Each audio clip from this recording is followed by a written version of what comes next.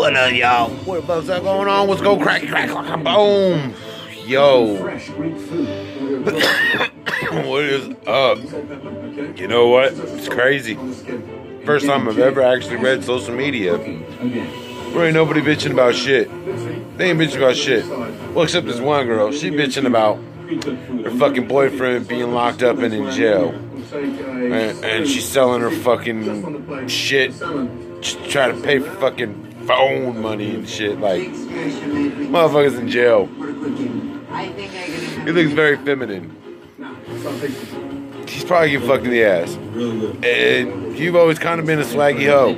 You kind of always done hoey shit. You kind of always had like 3 or 4 motherfucking dudes on your side. Now you just got the one. Probably because you got the hepatitis. Sorry to put it out there, but you got the hepatitis C. And you don't buy the medicine to change it. That's on you. But you're going to be crying about your motherfucking boyfriend being in jail. You can't afford to fucking talk to him on the phone. Well, I'm going to give the greatest advice to all you ladies ever. All you ladies out there, it's okay to date the bad boy, but make sure he can afford fucking a retainer fee in his own lawyer. Don't fuck with them if they only got to use the public defender. I mean, seriously, if you're going to fuck with a bad boy, at least make sure you got money.